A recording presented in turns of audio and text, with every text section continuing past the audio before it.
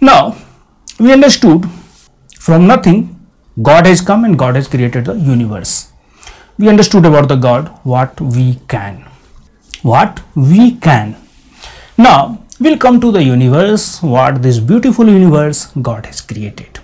How created, why created, God knows, but it is created. Now universe, first we'll think in logical sequence.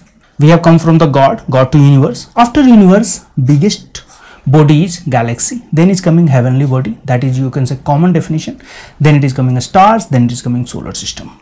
Solar system we will discuss in next edition. This edition will discuss about the galaxy, heavenly body and the stars. And root of the universe is universum, and main root is unus, means one, that is from Latin, means this is one, complete one, united, that due to it is a universe, everything, all people, that is universum or unus. From this word many of the words are derived. This root, this Latin root, unus, means one. Now what constitutes this universe? Only space and matter. Again 80-20 rule, 80% space, 20% matter.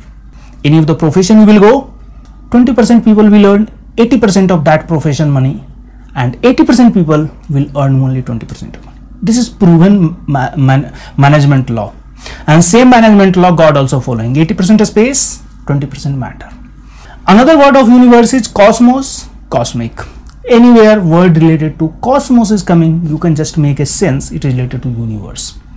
Cosmography, cosmism, cosmology, cosmologist. Cosmology is a science or branch of the science which are dealing with the universe, which are a study about the universe. Logy means universe. Who are doing this? Cosmologist. Like who are studying physics? Physicist. Same way.